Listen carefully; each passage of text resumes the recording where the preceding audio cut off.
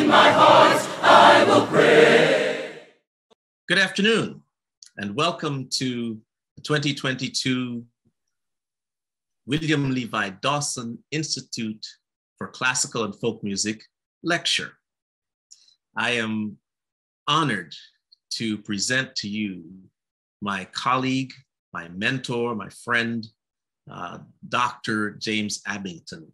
And I don't normally read an entire bio, but as I said to him earlier, this is worth reading, and it's short. So here we go. Born in Gary, West Virginia, Abbington received his musical education at Morehouse College, Bachelor of Arts, and the University of Michigan, Master of Music, and Doctor of Musical Arts. He is currently Associate Professor of Church Music and Worship at Candler School of Theology, Emory University in Atlanta, Georgia, and Adjunct Professor of Church Music at Morehouse College in Atlanta. He was recently reappointed National Director of Music for the Progressive National Baptist Convention, Incorporated, and has been the executive editor of the African American Church Music series, published by GIA Publications in Chicago for over 20 years. Dr. Abbington is a member of the historic Friendship Baptist Church in Atlanta, where he is the Director of Music Ministries and church organist. Abbington was chair of the core committee for the historic One Lord, One Faith, One Baptism, an African-American ecumenical hymnal released in 2018, which consisted of music directors from the African Methodist Episcopal Church, African Methodist Episcopal Zion Church, Church of God in Christ, Black Episcopalian Church, United Church of Christ, Congregational, Disciples of Christ, Christian Church, and Seventh-day Adventists. He is the author of numerous articles and publications, including Let the Church Sing On, Reflections on Black Sacred Music, Readings in African American Church Music and Worship, Volumes 1 and 2, and King of Kings, Organ Music of Black Composers, Past and Present, Volumes 1 through 4, and Let Mount Zion Rejoice, Music of the African American Church. In 2015, Abbington was honored by the Hymn Society in the United States and Canada by being named a Fellow of the Hymn Society.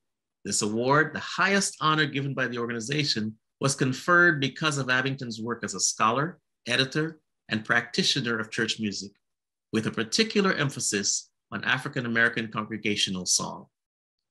He is only the second Black scholar to receive this honor, and he follows none other than Harry T. Burleigh, pioneer of the arranged and concert Negro spiritual, who received this honor in 1944. So congratulations to you, Dr. Abbington. Speaking of his friend and colleague, Robert Battistini, who was retired vice president and senior editor of GIA Publications, remarked, "In the very DNA of Dr. Abbington, one would find a compelling devotion for the music of the church and a compelling passion for being an instrument of that song, endless praise for our God." And I can only second that. Dr. Abbington is in constant demand as an organist, lecturer, clinician, choral conductor, consultant, and scholar. And Dr. Abbington, I want to add my own personal note to this introduction. You and I met while I was a graduate student at Southern Methodist University. Dr. Abbington invited me to join the staff at Hartford Memorial Baptist Church in Detroit, Michigan, where he was minister of music. He also introduced me to the faculty at the University of Michigan, Ann Arbor, where we crossed the stage together, yes. Abbington and then Barr, when we earned our doctorates. And he has been a mentor and a big brother to me. He has a hand in my being here at Tuskegee since he brought this opening to my attention. So Dr. Abbington, I am grateful to you on so many levels. Thank you, thank you, thank you. And I'm pleased to have you, we are pleased to have you as our 2022 Dawson Lecturer to speak on the topic, Charles Albert Tindley in the 21st Century, Hymns for Our Time. Dr. Abbington.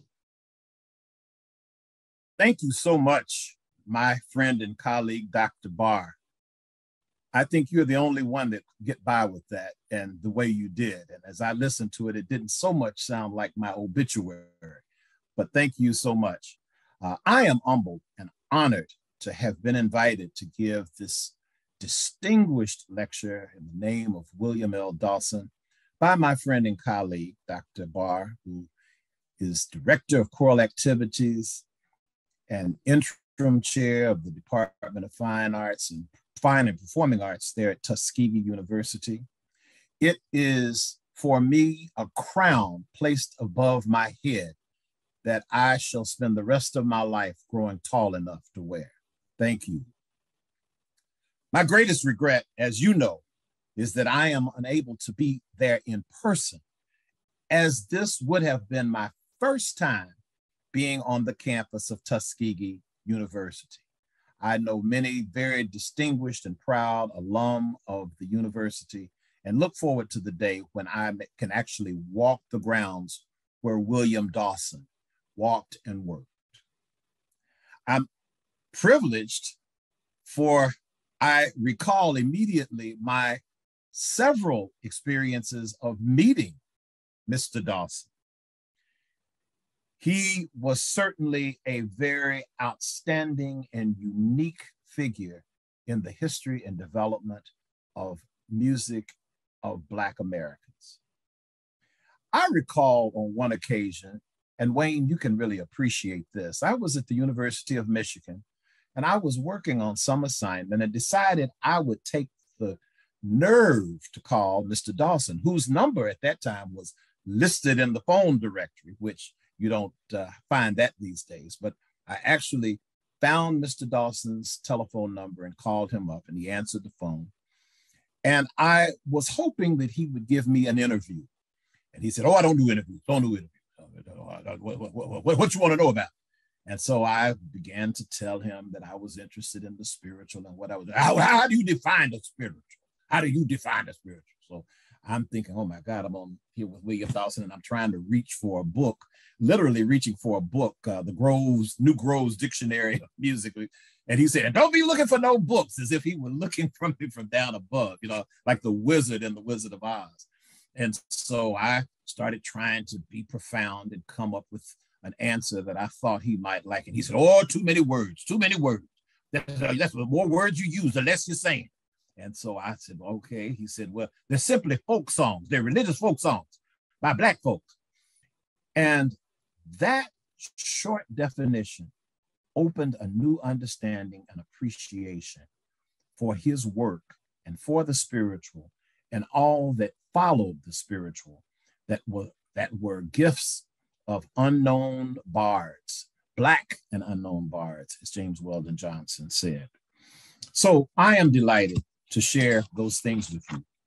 Oh, this topic, Charles Albert Tindley in the 21st century, hymns of our time.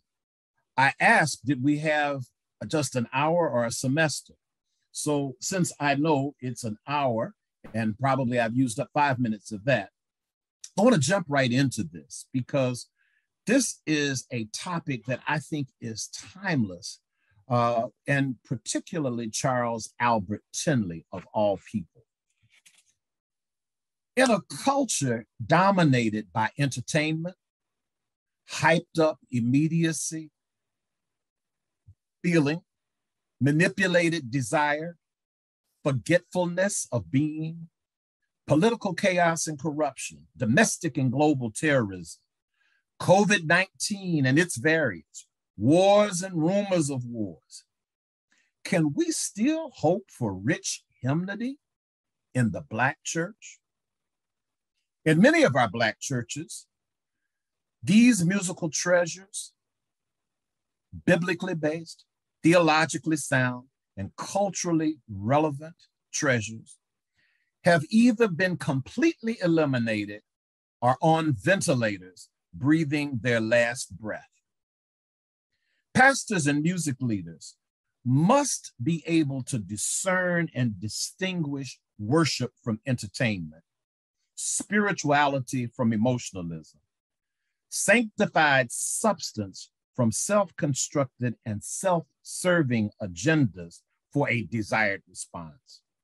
Prophetic proclamation from popular and pleasing preaching, theological truth from fatigued and tuckered out traditionalism. These are issues in the church that many times go unaddressed because they're swept under the robe of God is doing a new thing, and we want to throw all of those things out. You've heard the expression, we don't want to throw the baby out with the bathwater. But in some cases, as it relates to the hymnody and the rich hymnody of African Americans and the rich history that goes back to late 17th, early 19th century, for something that I'm not quite sure really does what the hymn has done in the church.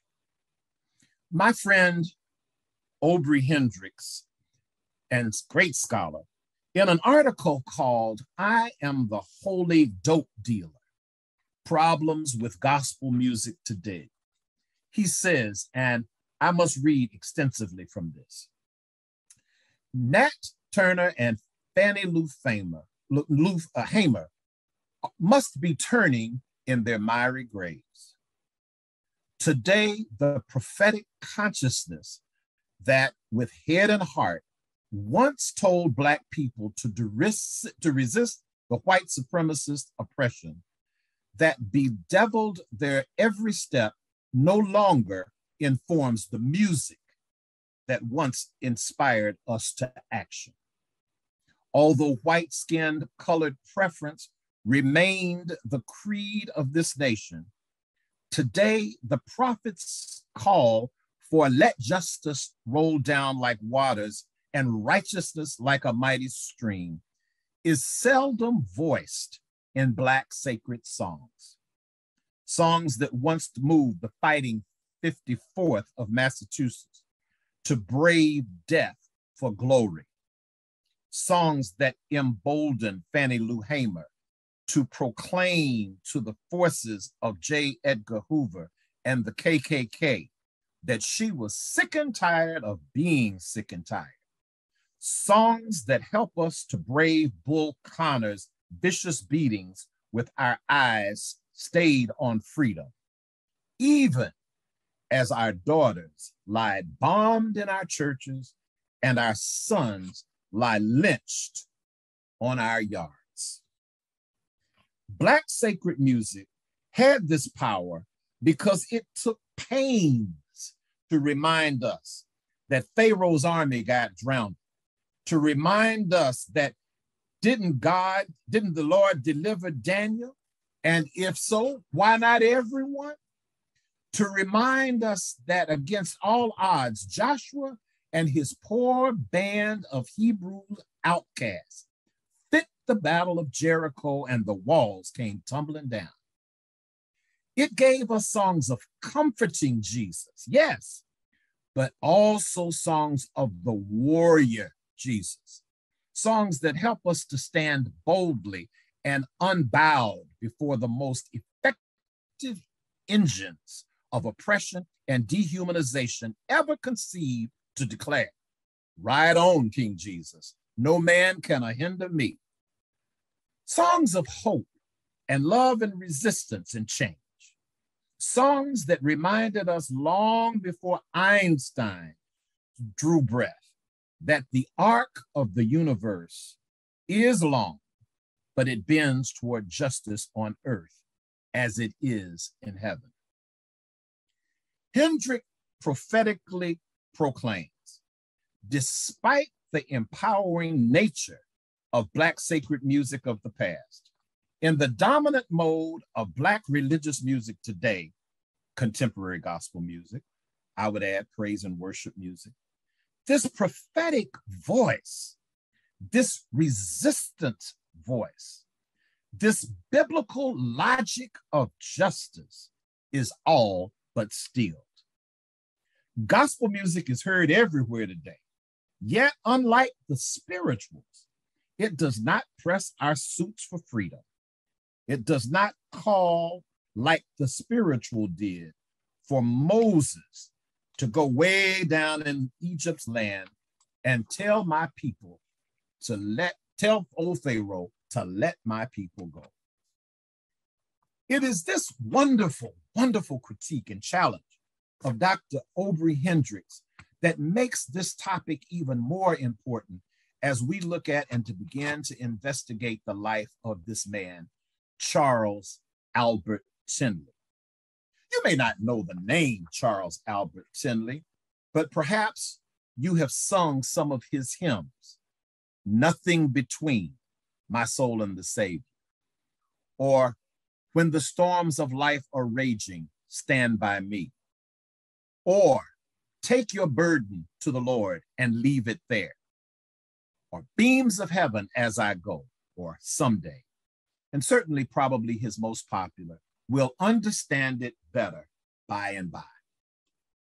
Charles Albert Tindley, orator, poet, writer, theologian, pastor, and social activist, was born in 1851 in Berlin, Winchester County, Maryland, and died in 1933 in Philadelphia.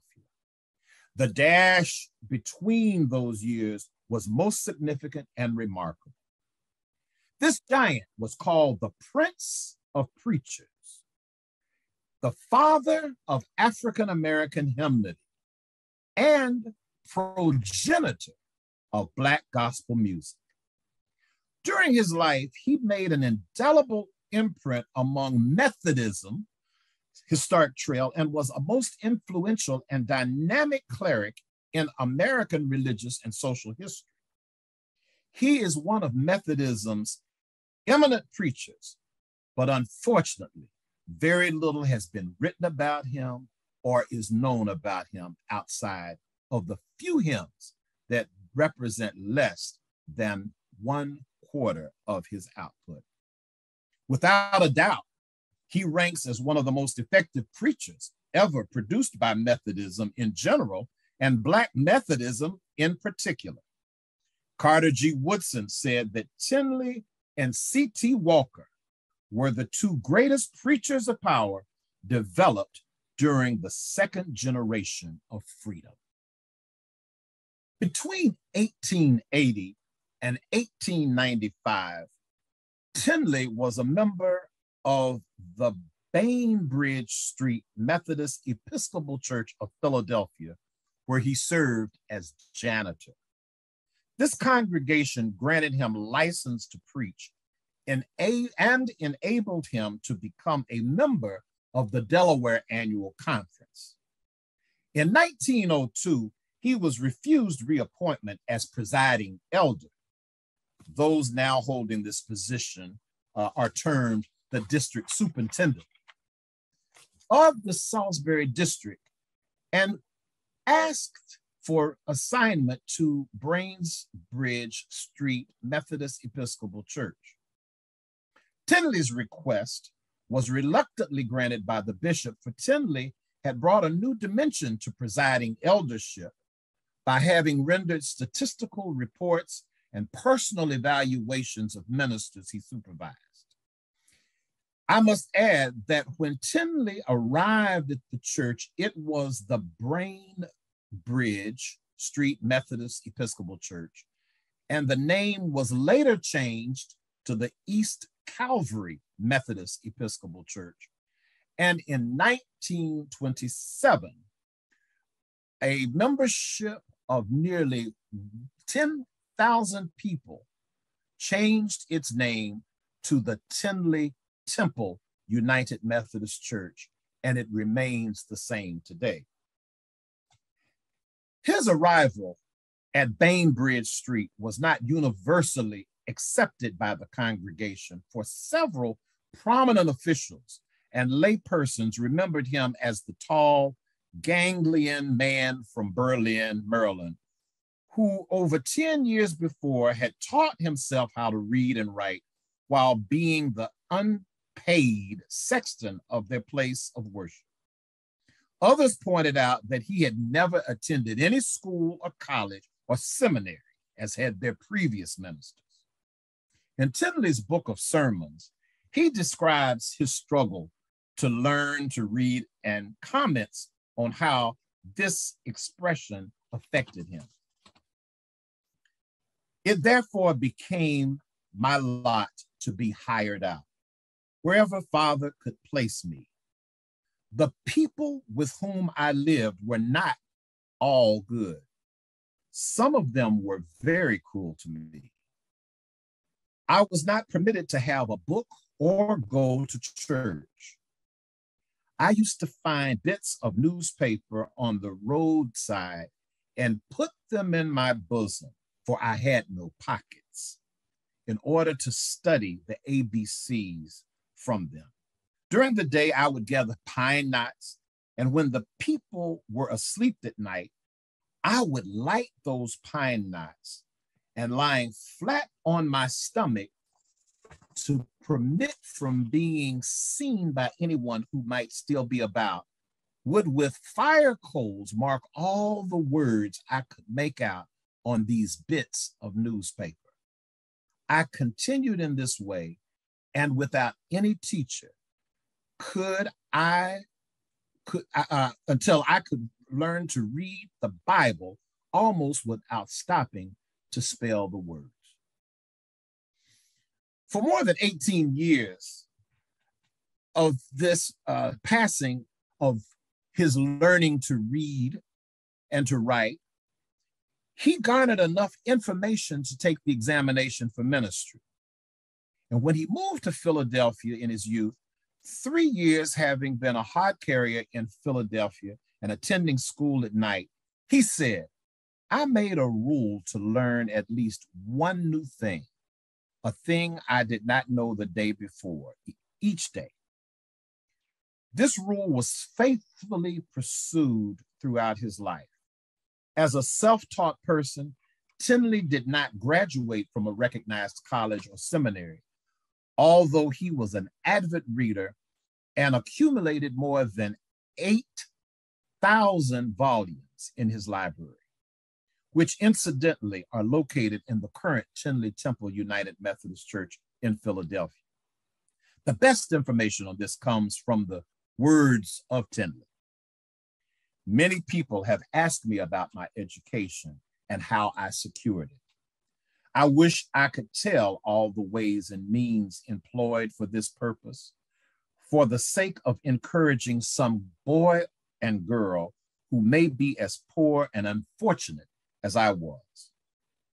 My first plan was to buy every book I could, which I thought contained anything that I should know. Then I entered by correspondence all the schools which my limited means would afford, and sought to keep up with the studies with any pupil who studied in the schoolroom. I was able to attend Brandywine Institute and to finish its theological course. By correspondence, I took the Greek course through the Boston Theological School and Hebrew under Professor Speaker through the Hebrew Synagogue on North Broad Street in Philadelphia. I took my studies in science and literature as a private student because I was unable to attend the universities where these subjects were taught. Thus, while I was unable to go through schools, I was able to let the schools go through me. I have picked my way up the hillside of learning and kept the fires of education burning. And by the gleams of scholarly light, I worked all day and studied all night. I measure not my tasks by age, nor pick out others to be my gauge. My life has only begun. My gold is in the sun. His poetic voice can be heard even in that statement. Bennett College, Greensboro, North Carolina, and Morgan State University, it is now, in Baltimore, Maryland, gave Tinley the degree of Doctor of Divinity some years ago. He says, but before that, God had given me a real call to the ministry and the gift of the Holy Ghost. He has recorded that his church grew and became one of the largest and most influential in Philadelphia in the 1920s. As I said, with a membership of nearly 10,000, with many ministries and outreach programs in the community and throughout the city. This is an interesting point. During his pastorate in Philadelphia, there were numerous acts of violence against African Americans. In 1911, there occurred the horrific lynching of Zachariah Walker of Coatesville, Pennsylvania, which precipitated the NAACP's launching of a nationwide protest against lynching. Though thousands of Blacks migrated to Philadelphia from the South toward the 19th and early 20th century with the hope of a new beginning, they faced racial discrimination in many facets of society, particularly in education, employment, and housing. Tinley pastored during World War I and the 1918 flu epidemic that killed over 100 million people globally and 650,000 in the United States. And during the Great Depression from August 1929 to March 1933, the year he died. Isn't that an ironic and parallel situation of the times? And therefore, when you look at the hymnody of Tinley, it says a lot about what he felt was urgent to preach about. And he was unique in that as he preached about these things, he created songs that would also accompany these kinds of situations. His most popular, his most famous, I should say, sermon is entitled Heaven's Christmas Tree, which can be found in a wonderful anthology entitled Preaching with Sacred Fire, an anthology of African-American sermons, 1750 to the present, edited by Martha Simmons and Frank A. Thomas. During his life, this sermon was demanded year after year. The text of his sermon was Revelation 22:2. In the midst of the street of it, and on either side of the river, was the tree of life. The sermon became so popular that the church had to rent the Olympian Boxing Hall, a 5,000 capacity seat arena, for him to deliver this famous sermon. Olympic Arena proved too small to accommodate the many worshipers and curious non-believers. After the sermon, Tinley invited all who were unchurched to come to the altar for prayer. More than 100 responded, and slightly over 50 applied for membership. The second time Tinley delivered his Heaven's Christmas Tree sermon in the Olympic Arena, all seats were occupied, but not as many people were turned away as formerly. He expressed himself as disappointed when worship was completed. He was asked why. His response was, "I need a proper hymn for that sermon." He replied, "Next year I'll have one." And he did. We will listen to that hymn shortly.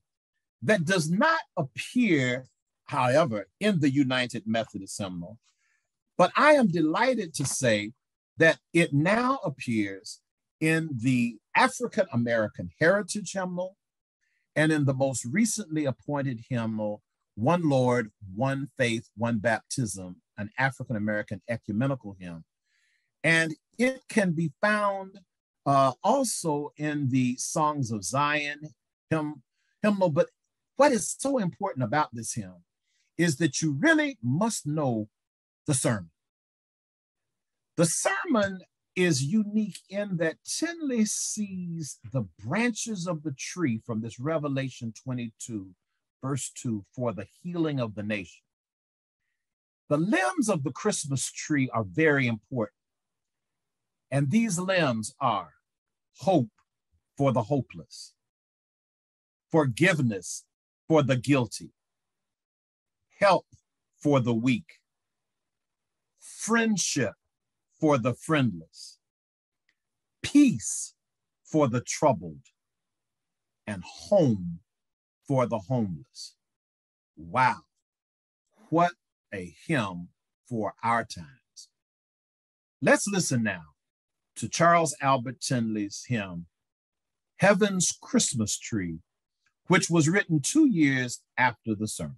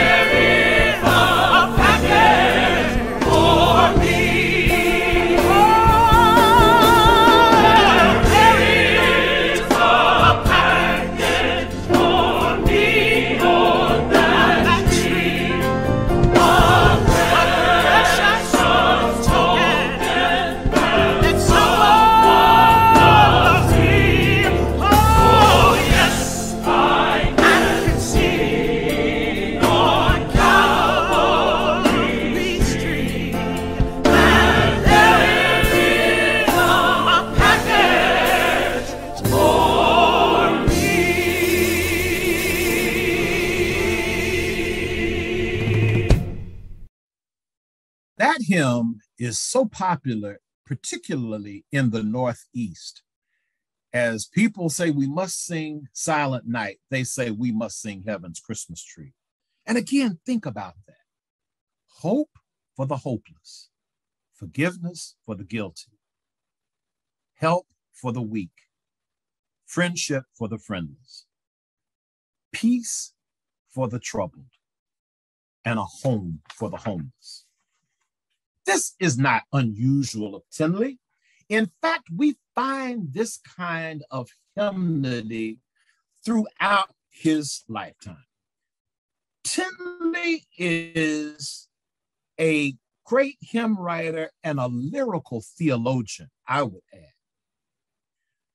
Though very curiously summarized, this examination of his hymnic output can be also evaluated in how he understands imagery, his figures of speech, his vocabulary, which involves the poor and marginalized, which readily identifies justice, beggars, the poor, distressed, the destitute, trials, tribulations, storms of life, fears, persecution, forsakenness, oppressed, burdens, misery, troubles, disappointments, despised, prisoners, bondmen, starvation, victims, the world as a battlefield, and comfort denied to all. These are just some of the words that you find embedded in Tinley's hymnody. I'm always excited to introduce one of Tinley's hymns that unfortunately did make it in the United Methodist hymnal, didn't make it in some of the other collections. In fact, the only place that this hymn can be found, again, is in the One Lord, One Faith, One Baptism hymnal, which is entitled, A Better Day is Coming. Tinley certainly moves to the eschatological, or the hope for the world, or what is to come, going over to the other side. We see this in so much of his hymnody. Or comfort, take your burdens to the Lord and leave it, stand by me. Tinley was a social activist. He was a man who believed in the freedom and equality. Most recently, I was sent a copy of an address that he gave on January the 1st, 1922, looking at emancipation, proclamation, and what was supposedly the freedom of Black folk.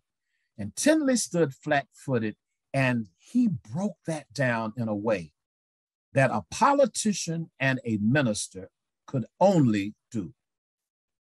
But listen to this text that you probably have not heard by Tinley. A better day is coming. The morning draweth nigh, when girded right with holy might shall overthrow the wrong, when Christ our Lord shall listen to every plaintive sigh and stretch o'er every land in justice by and by. Listen to what he does in the second stanza. The boast of haughty error no more shall fill the land, while men enraged their powers engaged to kill their fellow man. But God the Lord shall triumph, and Satan's host shall flee. For wrong must cease, and righteousness shall conquer by and by. In his third stanza, he gets even deeper. No more will angry nations in deadly conflict meet, while children cry and parents die in conflict or defeat. For Jesus Christ, the captain, will give the battle cry. The Holy Ghost will lead the host to victory by and by. My, you would think Tinley just wrote this song this month. as we look across our world and see the kinds of injustices that are going on. He's not through. No more will angry nations in deadly conflicts meet. Well, he goes on to that, but the fourth stanza. No more shall lords and rulers their helpless victims press and bar the door against the poor and leave them in distress. But God, the King of glory, who hears the raven's cry, will give command to every man, have plenty by and by. The refrain says, 'tis coming by and by, 'tis coming by and by. A better day is coming, the morning draweth nigh. 'Tis coming by and by, 'tis coming by and by.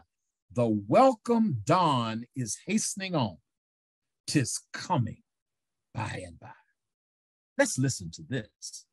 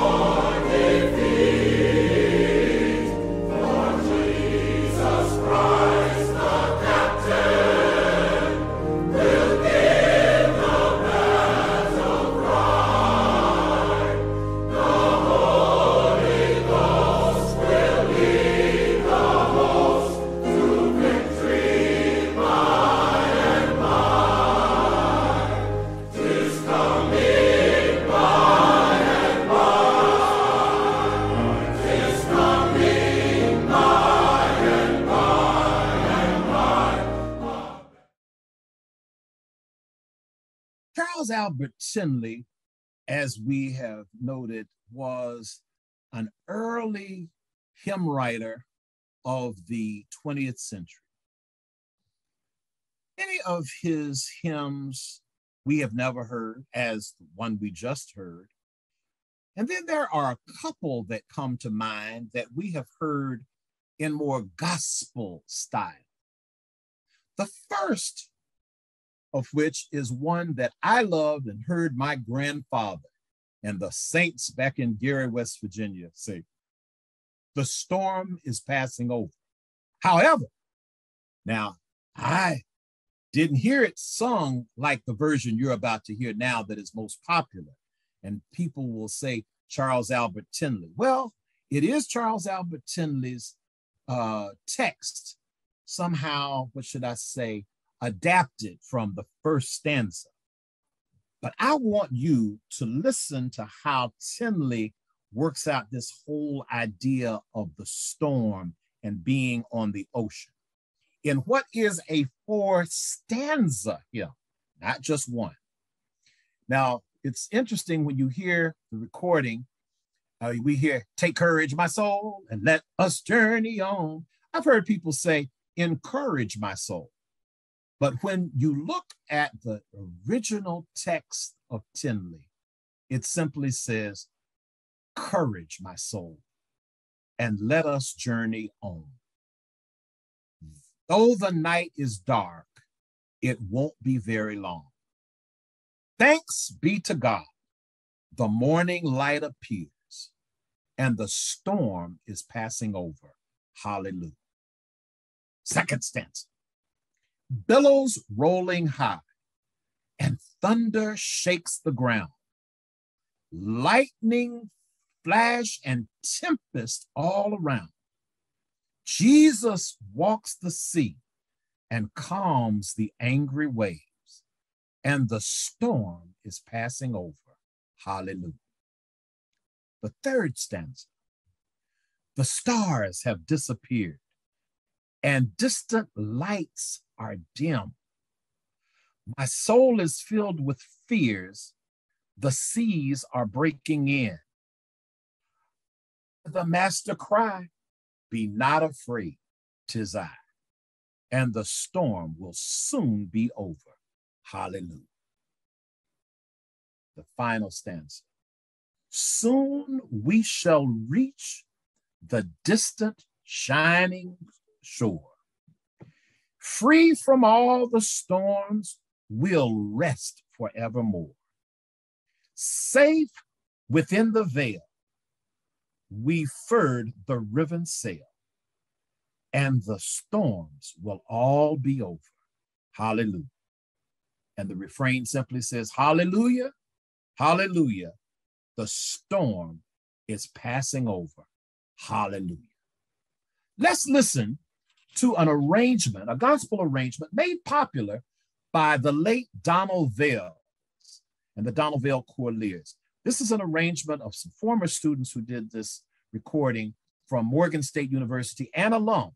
But listen to this Charles Albert Tinley setting of the first stanza and refrain of his hymn, "The Storm is Passing Over."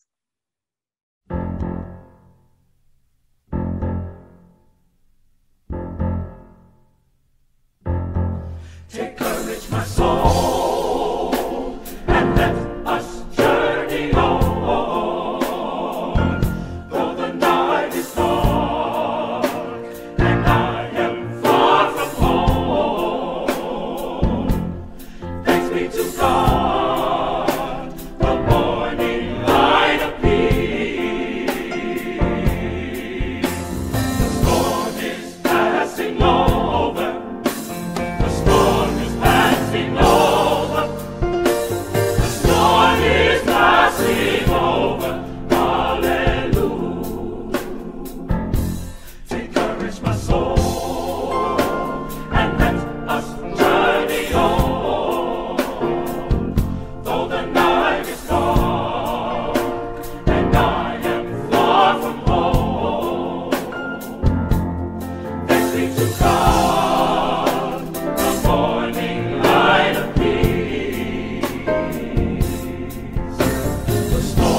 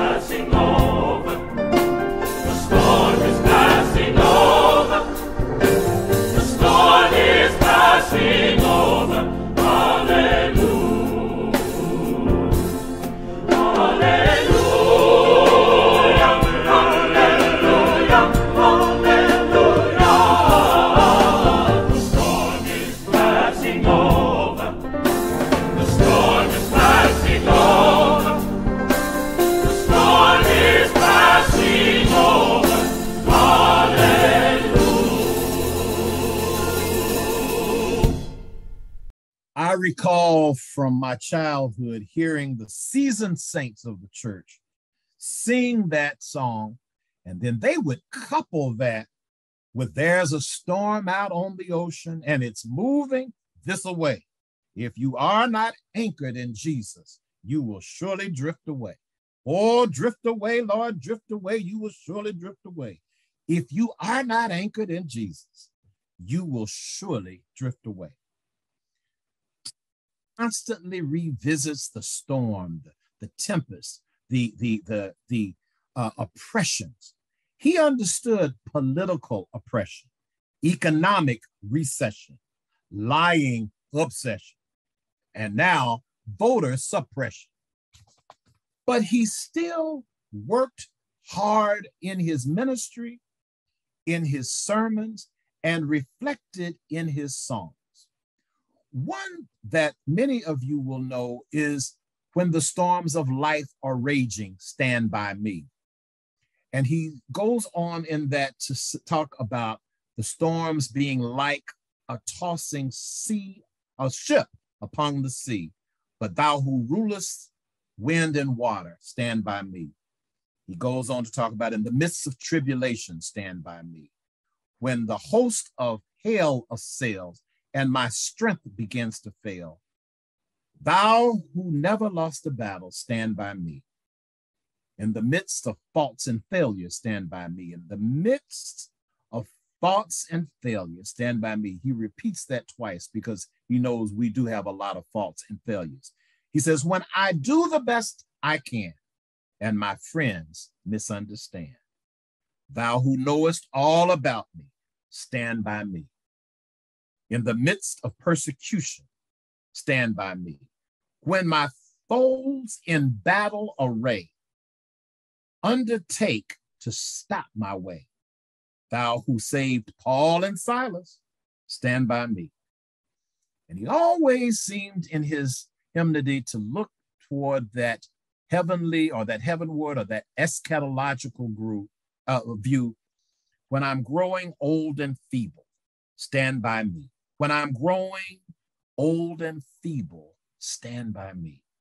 When my life becomes a burden and I'm nearing chilly Jordan, O thou lily of the valley, stand by me." We have heard many different arrangements, and we've heard a whole lot of variations, I should say, on that whole idea of "stand by me." I mentioned the hymn that you just heard, "The Storm is Passing Over." And I thought immediately of another hymn that we hear sung today, which comes from probably my favorite of his text, "Beams of Heaven as I Go, Someday." It is another hymn of eschatological hope, or of the otherworldliness, the end of world, end times, the second coming of Christ, that reminds us that life is filled with burdens, disappointments, wickedness, trouble, and sorrow, but there is hope. A close examination of Tinley's text seems to speak directly to our current times. They are speaking to us in the 21st century. This arrangement that you're about to hear is a gospel arrangement by the late Robert Wooten from Chicago, Illinois, who was the director of the Robert Wooten Chorale. And they were known for ending all of their concerts with this arrangement of "Beams of Heaven as I Go." I just want to share the text because what you hear in his arrangement, again, is only the first stanza and a little bit of the chorus of this. But I want you to listen to Tinley's poetry. "Beams of heaven as I go through this wilderness below, guide my feet in peaceful ways, turn my midnights into days. When in the darkness I would grope, faith always sees a star of hope. And soon from all life's grief and danger, I shall be free someday. The second stanza is, often times may skies, as my skies are clear, joys abound without a tear. Though a day so bright begun, clouds may hide tomorrow's sun. There'll be a day that's always bright, a day that never yields to night. And in its lights, the street of glory, I shall behold someday. Third stanza, harder yet may be the fight. Right may often yield to might. Wickedness a while may reign. Satan's cause may seem to gain. But there is a God that rules above, with hand of power and heart of love. If I am right, he'll fight my battle. I shall have peace someday. In his final stanza, he says, burdens now may crush me down. Disappointments all around. Troubles speak in mournful sigh. Sorrow through a tear-stained eye. But there is a world where pleasure reigns. No mourning soul shall roam its plain.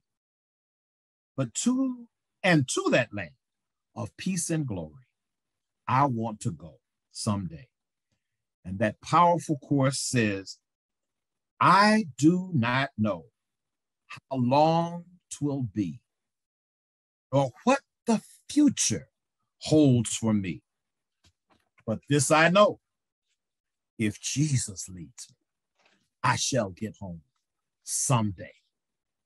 Let's listen to the Robert Wooten gospel arrangement of Tinley's hymn, Beams of Heaven.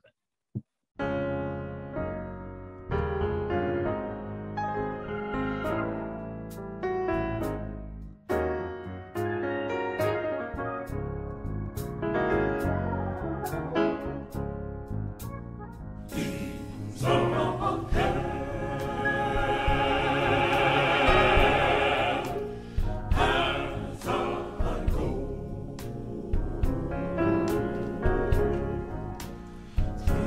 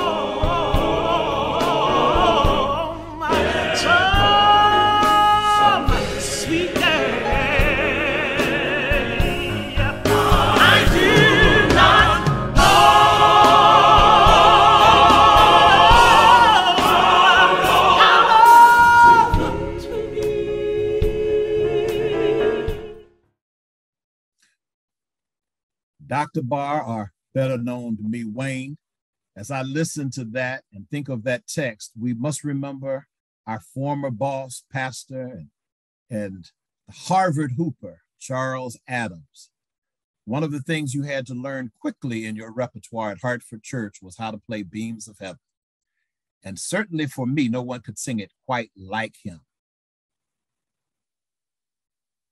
As I begin to bring this lecture on Charles Albert Tindley and the 21st century and the hymns of our times, we're looking at hymns written long before our time, but oh, how they speak to us right now. It was John W. Work of Fisk University that talked about gospel and the coming of gospel music, particularly in his 1961 address to the International Hymnological Society that was meeting in New York City. And his statement was that the gospel music of the time is, in his estimation, becoming the new spiritual. I love that statement, and I love coupling that with what Dr. Aubrey Hendricks said, that extensive excerpt that I read from him. And the challenge to hymn writers, to hymn poets, I like hymns are first poetry before they are set to music. But to think of the times and to look at the situations and write hymns that are relevant to the people and that challenges us and that lifts us up, that glorifies God, that looks at the community, that somehow embodies what it really means to be Christian in the 21st century. And to be able to do it in a way that the spiritual did for enslaved Africans in America. And many of those spirituals are today, many set by M.L. Dawson, still find resonance today. I think of his famous Balm in Gilead and the wonderful analysis or reflection on that by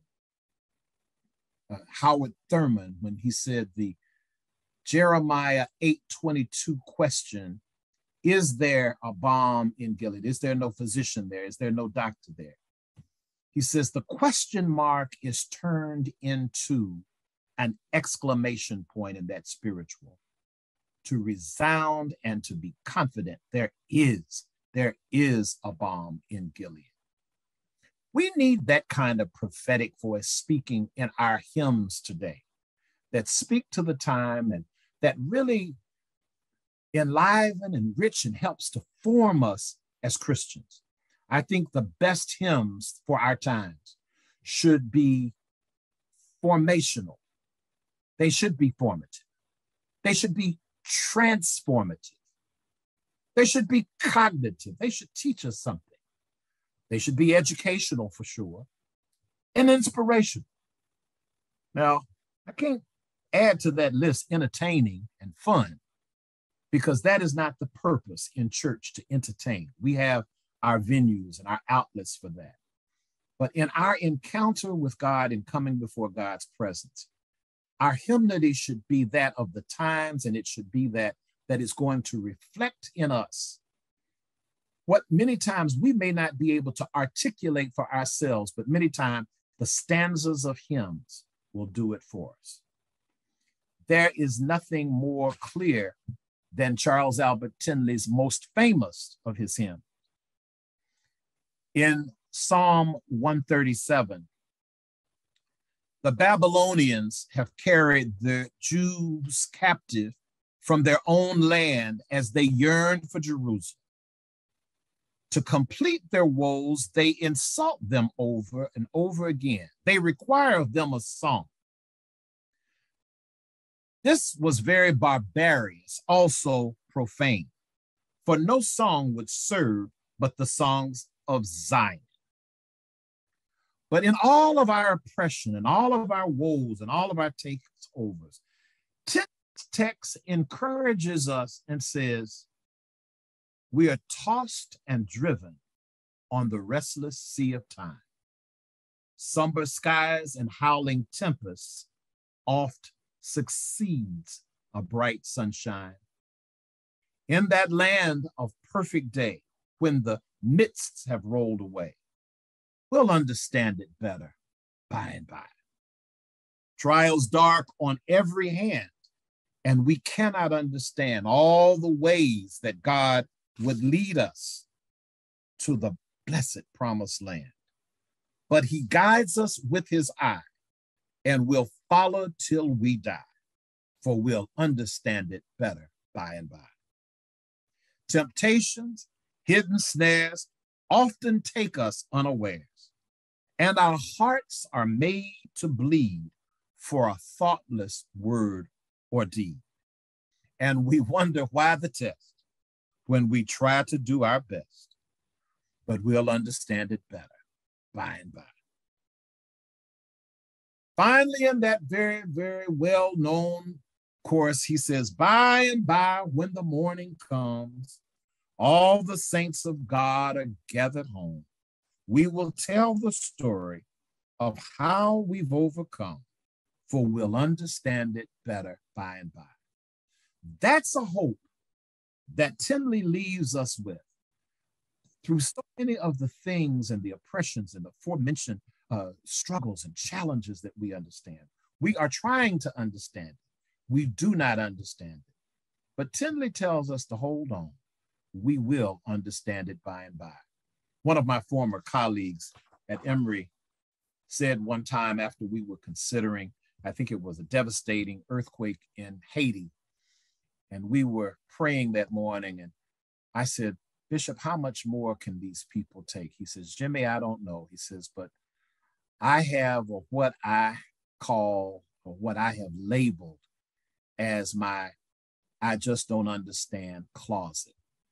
And there are situations like this that I just place in my closet of I just don't understand why. He said, but when I see Jesus, I hope to open the door of that closet and ask God to explain some of these things because I just don't understand why.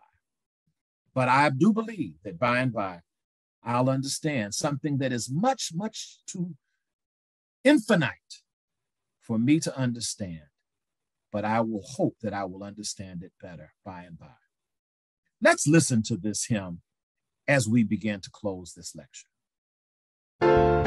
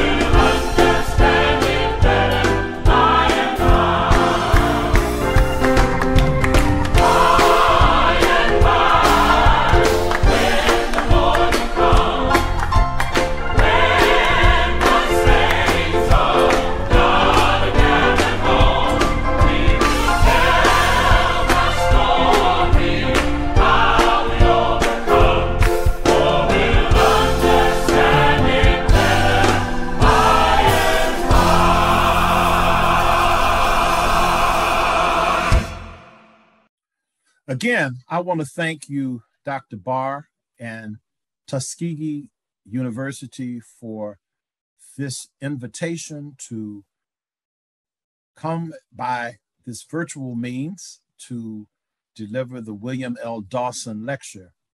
As I prepared for this and I was thinking about Tinley, I could not help but realize that Tinley certainly would have been a very influential person during the life of William Dawson, and that he certainly would have been exposed to his hymnody.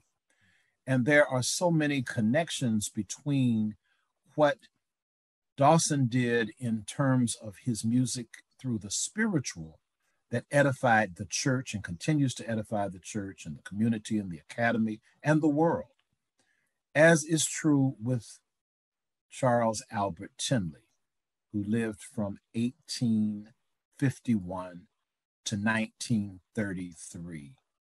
And here we are in 2022, celebrating this man in the 21st century, and the hymns that he wrote at that time being so relevant to us today.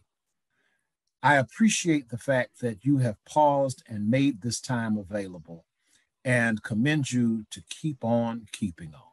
Thank you so much, Dr. Barr. Thank you, Dr. Abbington. And this has been thank you for this comprehensive discussion on Charles Albert Tinley and his influence, not only in the world of hymnody, but across the social justice spectrum. And I just want to make another plug for your 2 volumes, Reading in African American Church Music and Worship. These 2 compilations bring together a lot of the writings, a lot of the articles that pertain to African American church music and worship. And they're almost akin to Eileen Southern's books, you know, her African American music, Readings in African American Music. I put that right on the shelf next to them. So if you do not have these, by all means, go out and get a copy. Available from GIA. Okay. And now I want to begin by asking, Charles Albert Tinley's hymns, how do they line up with other writers? You mentioned Charles Wesley, or even Fanny Crosby. There's a certain structure in writing hymns. Does he follow that prescribed structure? Absolutely. That's an excellent question, and thank you for it.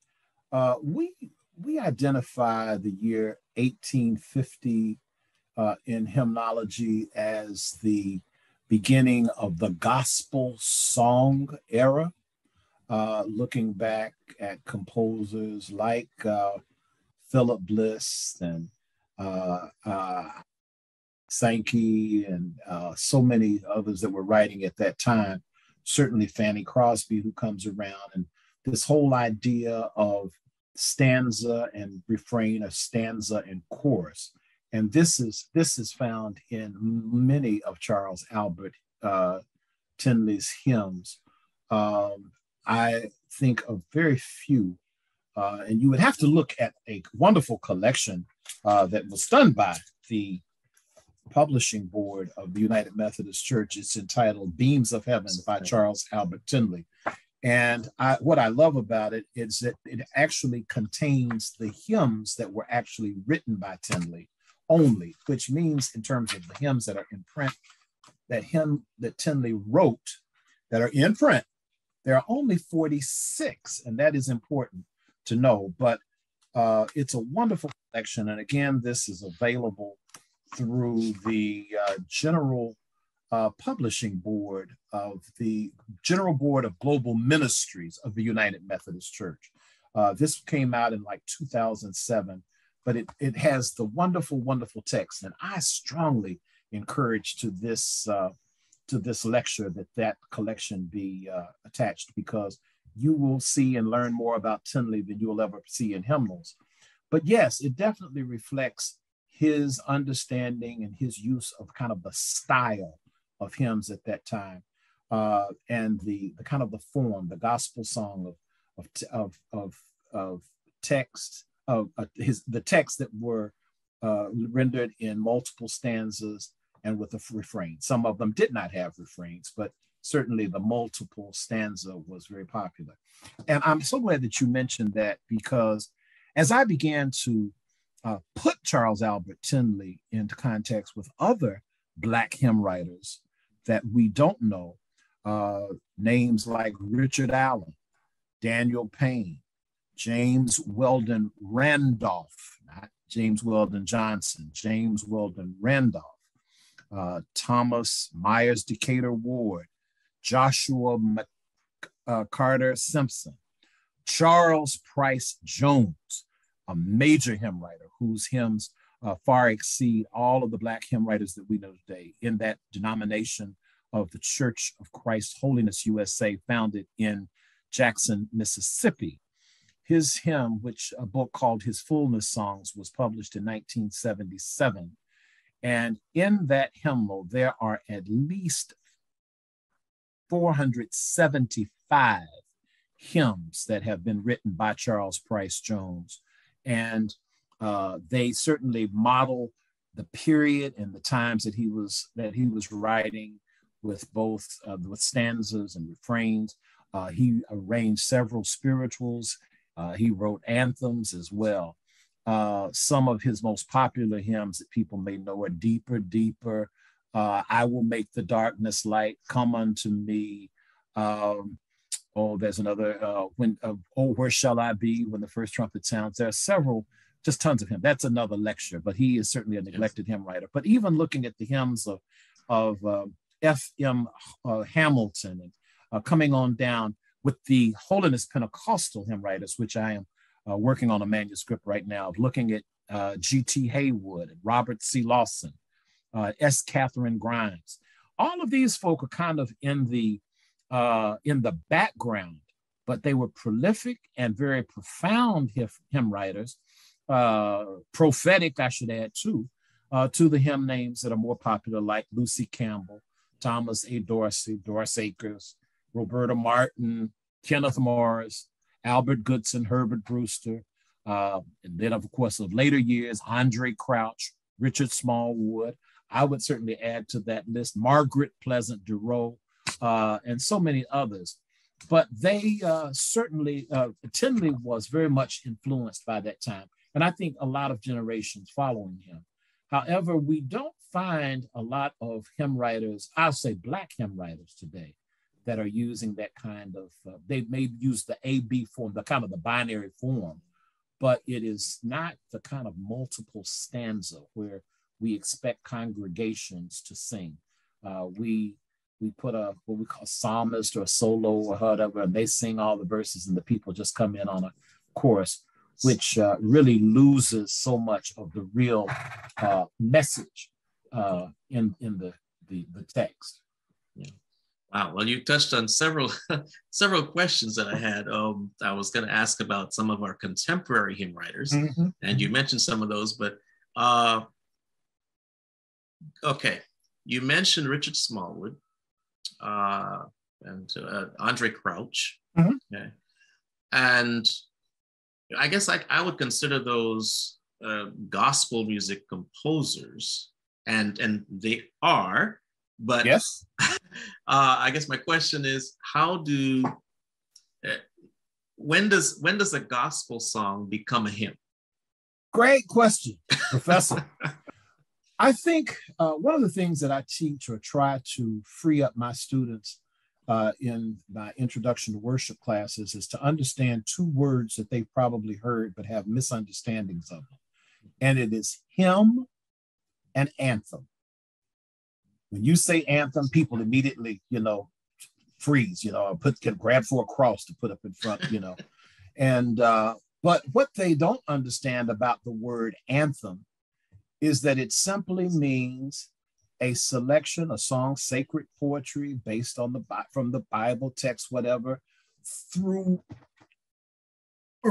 genres or style. But here comes the real definition: sung exclusively by the choir. It is a piece sung exclusively by the choir. The congregation does not join in on the morning anthem. Now, they may know it and sing along with it, but trust me, if you're doing you know, Brahms, the congregation's not going to turn around and join you in How Lovely Is Thy Dwelling Place. Right? Although some churches maybe, well, perhaps years ago they would have or could have. But that's the difference. On the other hand, the hymn is this sacred poem set to music and intended for use by the congregation. It's everybody's song. Now, here's where that you have to understand. You think of arrangements like When I Survey the Wondrous Cross, that wonderful Gilbert Martin arrangement.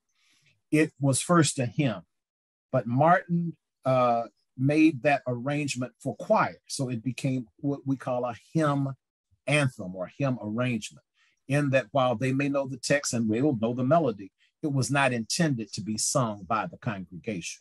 Or you think of several pieces, like you remember the Nancy Worst arrangement of Blessed Assurance, or Mac Wilberg's moving Come Thou Fount of Every Blessing. I mean, we could think of many, many hymns, but they have been arranged for choirs. That's different from the actual hymn that was intended to be sung by the congregation. Now, I said regardless of genre. So if we start back with plain song, or plain chant, you go on to the Lutheran chorale and the Genevan Psalter, and you keep moving down through the Victorian hymnody and folk songs and the folk traditions and the folk tunes. And then you come over here and you look at the carol, you look at the early music of Appalachia, the Southern gospel, the spiritual. You look at what may become folk tunes that are maybe more, I said Appalachia, but they might be grounded in particular regions. Then you start even getting some tunes that are influenced by jazz. That's a little later. Or then the other, of course, is gospel music and gospel tunes. But the difference is, if you can imagine, at one time, people don't imagine, Andre Crouch's Soon and Very Soon was a piece that was recorded by Andre Crouch and the Disciples, intended to be sung by a men's group. Well, I call it singing over to the congregation. After the group sings it so long, the whole congregation can sing it. The same was true of the song "The Lord Is My Light" by, I think it's Lillian Boatnighter. That song was recorded up in Flint, Michigan, I think some years ago. And people heard the choir, and before you know it, the whole congregation sings "The Lord Is My Light." The same was true with Richard Smallwood's, Total Praise. It's the same way. And we could go on and on. And so many of the songs by the hymn writers, we've come this far by faith. I love the story behind that. It was written by Albert Goodson, kind of a one-hit wonder who came from Los Angeles and who was in Chicago and wrote this as the radio choir's theme song for the church that he served at that time. So every week when they came on the radio, "We've Come This Far by Faith" was the radio choir's theme song. And now how many times have churches sung "We've Come This Far by Faith"? And we can go on and on and on with pieces like that. So when you look at something like the African American Heritage Hymnal, or you look at Total Praise, or you look at the One Lord, One Faith, One Baptism, you see songs that one time were really never intended to be sung by the congregation, but now we can sing them. Everyone is singing them. And so when I think of those definitions of the hymn, meaning the song of the congregation, the anthem being the song of the choir, regardless of genre. I remember some years ago, one of my friends in Detroit, their choir had been invited to a white church out in the suburbs.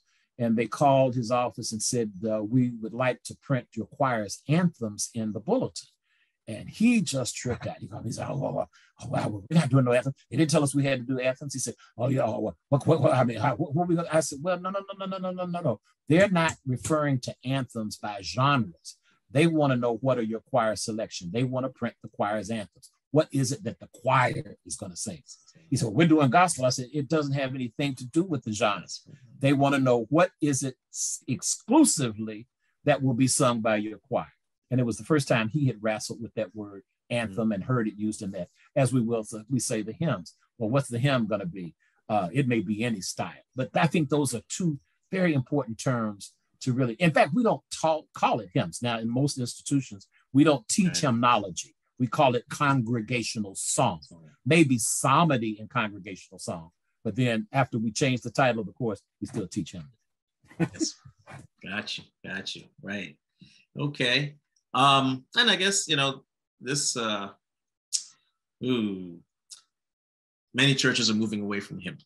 Oh, yeah. Okay. And you alluded to it in your introduction. So now we're kind of, I guess, catering to a certain generation or a certain style, or, how can we change things to appeal to the masses? Is there a danger, perhaps, that gospel music is becoming that filler? And I don't mean that, that in a sense is a bad thing, but is gospel becoming the new hymn? Well, I think Dr. Hendricks so accurately alludes to that in terms of what is it that we're singing. I think there are people who really get preoccupied with the style. When we think of a hymn, we're thinking about something that sounds like How Firm a Foundation, or A Mighty Fortress Is Our God, or I'll Hail the Power of Jesus' Name. And we're not talking about the style. We're really talking about, back to my original discussion of the congregational song. What is it that collectively we sing? What we're discovering now, and you mentioned the volumes of readings in African American church music and worship. In the volume 2, there is a wonderful essay in there, chapter actually from her book by Deborah Smith Pollard, who talks about praise and worship, and she looks at people's evaluations of praise and worship, how it started and what happens, and people saying congregations can't always sing the music, or they don't know the tunes or the ranges, and so people are beginning to complain with that genre. But in many cases, after praise and worship, they move on through it. There is a soloist, and the congregation rarely sings. In fact, if you look at worship today and ask, what are the congregation songs? They will invariably refer to what is being sung during the praise and worship period.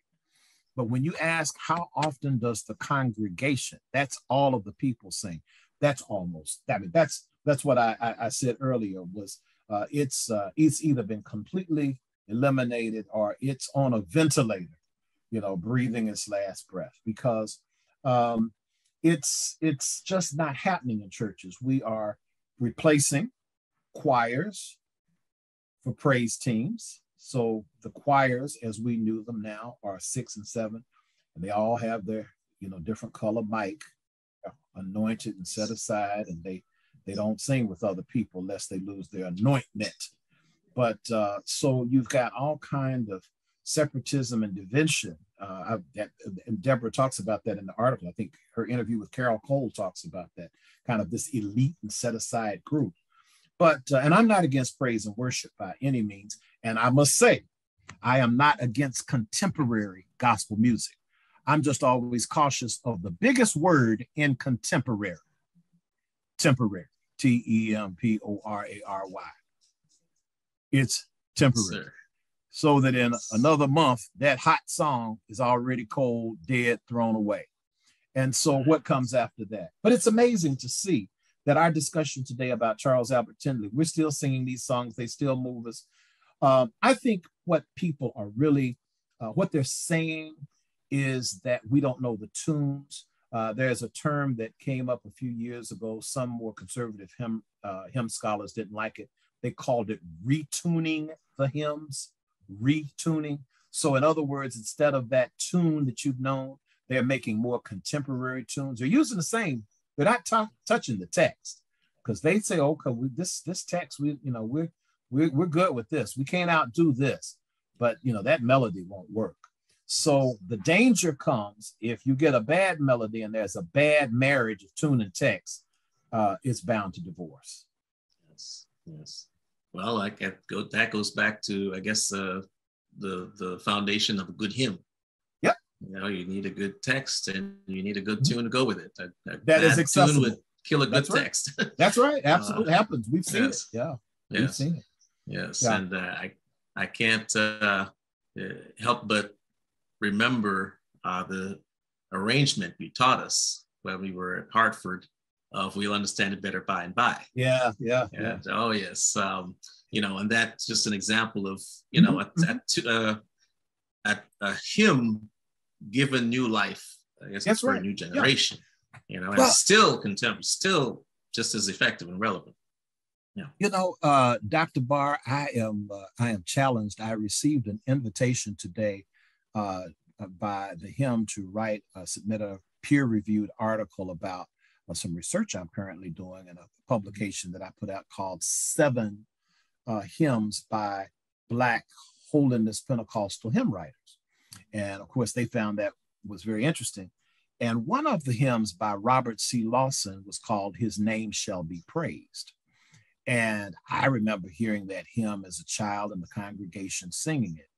Now, when I found the score with that hymn written in that came out of the collection that was published by the denomination, and I looked at that hymn, that 4-part hymn, 1, 2, 3, 4, 1, shall be praised, his name shall be, and I said, oh Lord, the saints won't recognize it.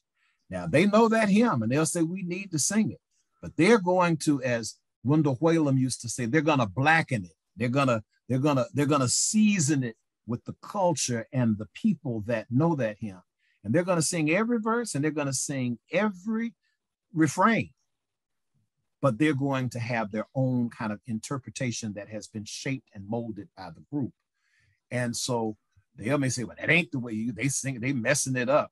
Well, no, we're just not, what is represented on the paper does not represent the way it's actually performed. And that, I think, sometimes has a lot to do with it.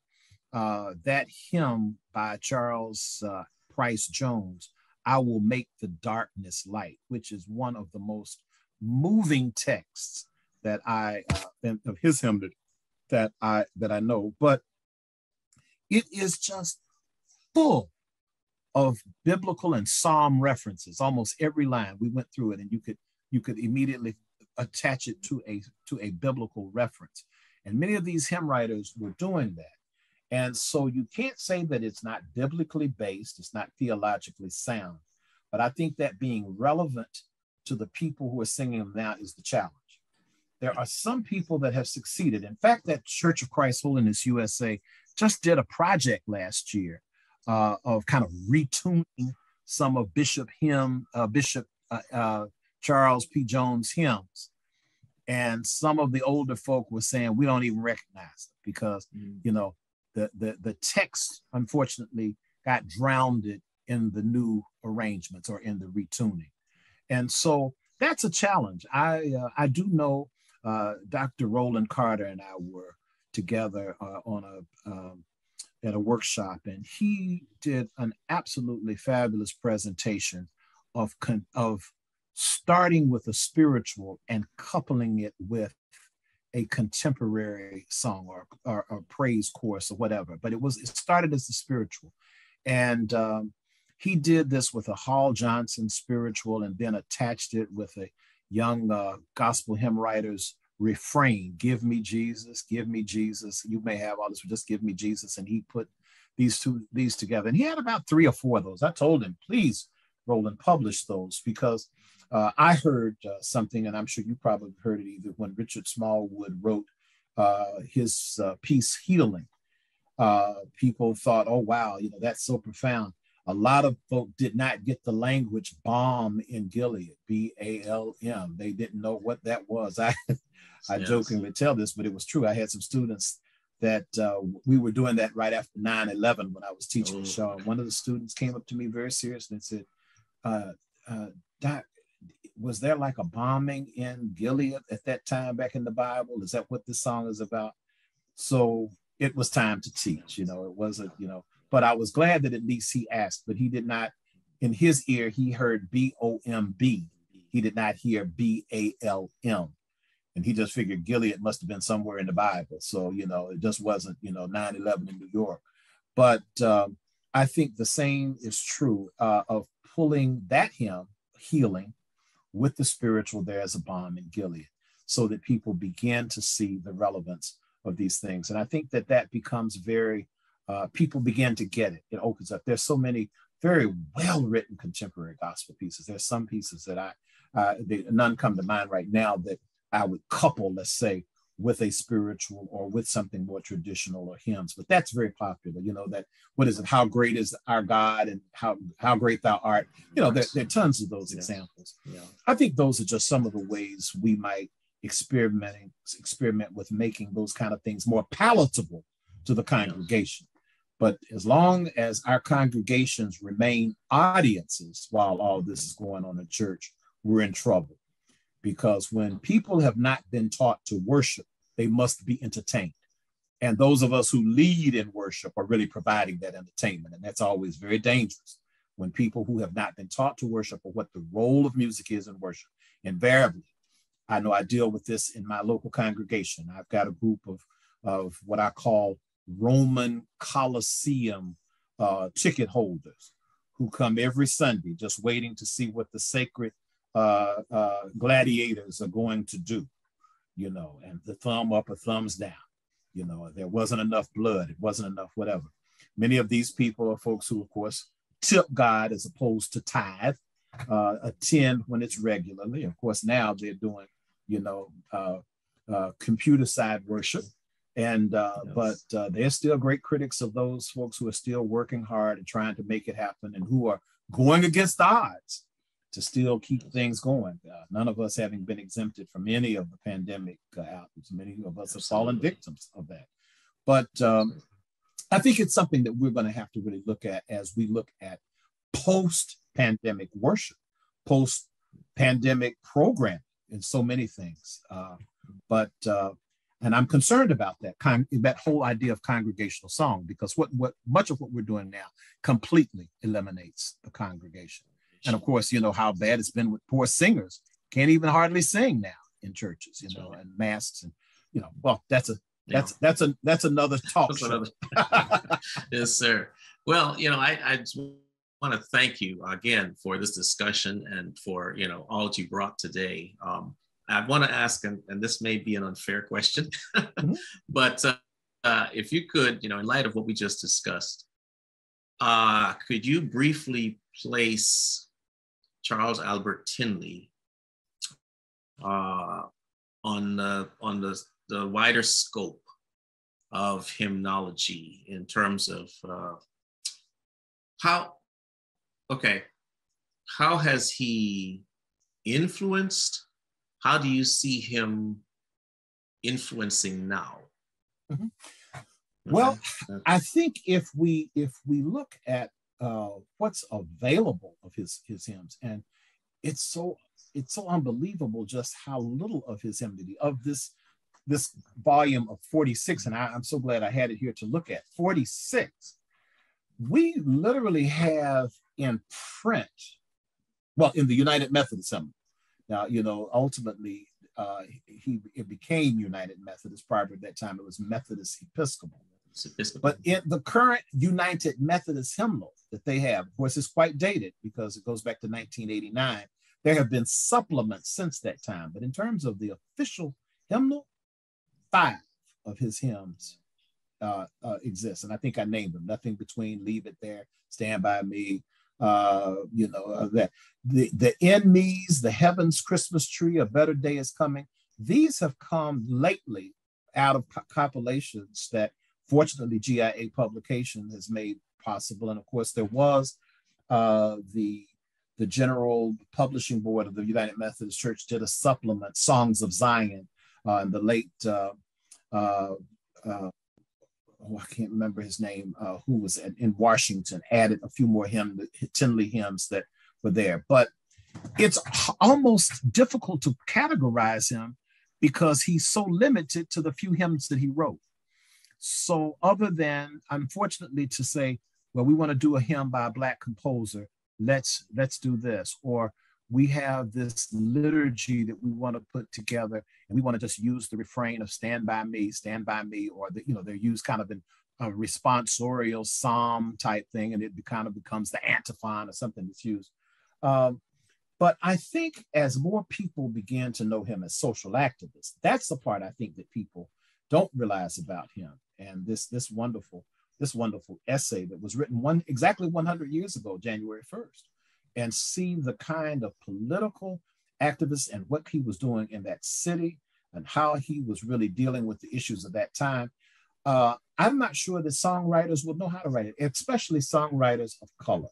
Now, I must quickly say that there are some hymn writers who are non-African Americans who are writing some absolutely incredible hymnology. And that's why I have to put a plug in for the Hymn Society. If you go on that website, you will find some hymns. There are hymns about COVID. There are hymns that have been written that are, just tons of justice hymns. That was one of the things we looked at with the One Lord, One Faith, One Baptism. We need new hymnodies. We need writers. I have been trying to encourage my students at Candler to become more poets. We're not trying to get them to write hymns, because when they think of writing hymns, they're thinking about writing music. They don't understand that neither Charles Wesley, Isaac Watts, nor Fanny Crosby wrote one piece of music, but they wrote thousands of hymn texts. And their texts were set by other musicians. So that is important to know, because there are people who are wonderful poets, and many of their pieces. I just came across a wonderful hymn text that was written by Howard Thurman that was set to music by John W. Work. Had never seen it. I was just blown out of my mind. And there's a wonderful text by a Christmas text by Thurman that really is just begging for a wonderful, good hymn music. I have served on committees that have looked at hymn competitions, and there are various levels of talent out there for sure. But I wish that there were more folk who were even familiar with it. In that second volume of Readings in African American Church Music and Worship, S.T. Kimbrough, who was a part of this project that we did, has an incredible article in there called Charles Albert Tindley, Lyrical Theology, a lyrical theology of him, and talks about Justice Comes of Age. And he really looks at all of these texts that we don't know by Tindley. And my God, I assign it in my classes. And when students look at it, they're like, wow, he wrote this, but these are not the hymns that made it into the popular canon. So people don't know them. Well, so thank you. It's hard to model what's not available. Right. Absolutely. Absolutely. And we don't have time to even go into gender issues. Oh, Lord. Yeah. But yes, that's a topic for another time. But thank you so much again, Dr. Abbington, Jimmy, for making yourself available and for this wonderful presentation. Thank you. We look forward to having you in person. Oh, please! we want you to come to the campus. I want to walk the grounds where William Dawson walked. You must. You must. But once again, thank you so much. Thank you. Appreciate it.